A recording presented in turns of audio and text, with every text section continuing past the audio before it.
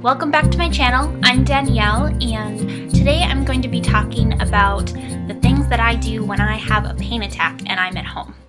So pretty much for me, a pain attack is what I consider an increase in pain to the point where I don't want to move, I don't want to go anywhere, and I might not even be able to. So today I'm going to be going over the things that I keep in my bedside table that are helpful for me when I have an increase in pain. So first I'm going to go over medication type things, then I'm going to go through beauty type things, and then some miscellaneous things that I find helpful. So let's get started. Okay, so medicines. First of all, I keep all of my medicines in one of these containers. And this is just what I take every night.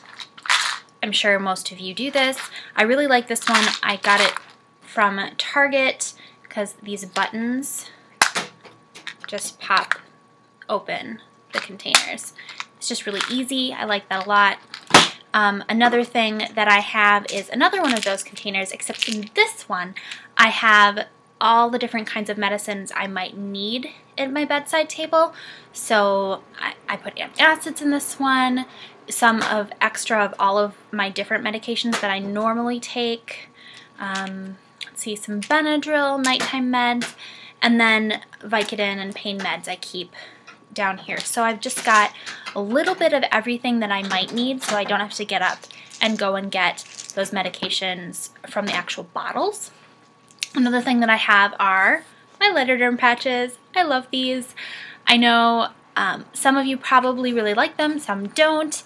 For me, they really help. And then I also have some scissors to cut them open because they're impossible to get open without them. And then I also have a shot that I have to have every month, and so I have some alcohol prep pads so that those are ready in case I forget. Another thing that I keep, other things that I keep that are medicine related in my bedside table are when I'm hurting, sometimes my pain goes all over my body and not just in my centralized location that it normally is. And so for those times I need my wrist braces. And these ones are just from Target. They're like for woman shape. I don't know if that makes a difference, but they just seem to help my wrists not hurt quite as much, especially when I'm sleeping. Another thing that I keep for those times when pain makes me nauseous, if it's really, really bad, is one of these things that you get at the hospital. Gross, I know, but helpful. And the last thing that's medicine related is I have this Wintergreen from Young Living. And I just put this on my abdomen, which is where I have my main pain. And it's kind of like icy hot, except more hot than icy. I guess that's the best way to explain it. I mix it with a little bit of lotion. They say you can mix it with carrier oil. Either way, it's a nice feeling for those areas that have pain. Next, I'm going to talk about beauty supplies. So the beauty supplies that I like to keep on hand in my bedside table are not very plentiful, but they're very helpful. First of all, lip balm. And this is one of those EOS ones. If you haven't seen these, it is like a round-topped lip balm. They're very nice. They're not my favorite lip balm, but I do like them. They are very moisturizing, and there's no tint to it. I do also like the Baby Lips tinted moisturizers. I really like the one in cherry. Sometimes I keep that one on my bedside table because it does give a little bit of tint. The next thing is some of these face wipes. These are by La Fresh. I just keep a travel size one in my bedside table, and it's just makeup remover wipes. Sometimes if I've been laying in the same position for a while, my face just feels kind of gunky, and if I don't want to get up and wash it, these are helpful. The next thing is, of course, some tissues. I do also have a whole box, but those are always needed. Hand cream. This is my favorite hand cream by Aveda Hand Relief. Smells so good, feels so good. Let me think, what does this smell like?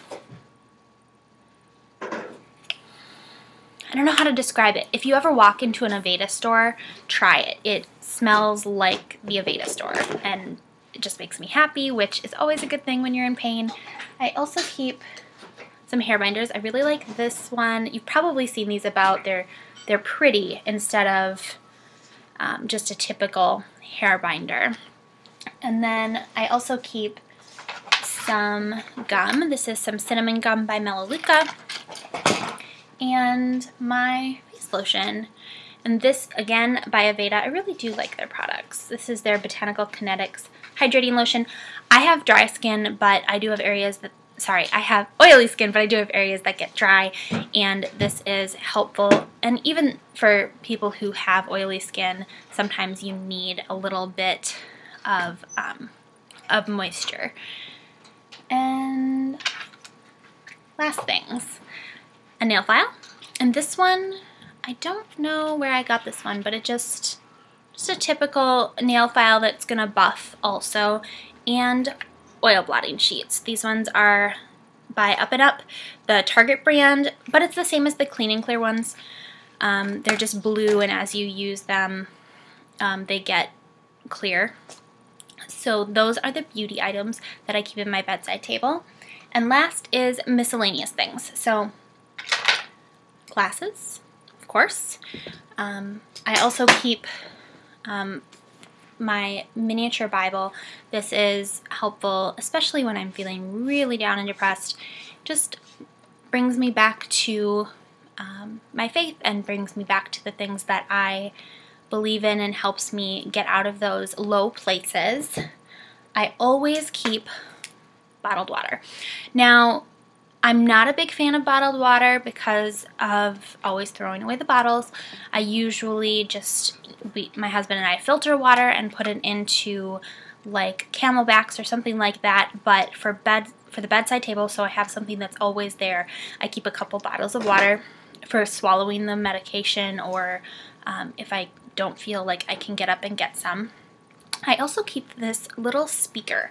It's a little tripod speaker. I have music on my phone, and this is helpful. I just plug my phone into it, and it is nice and loud for some uplifting music.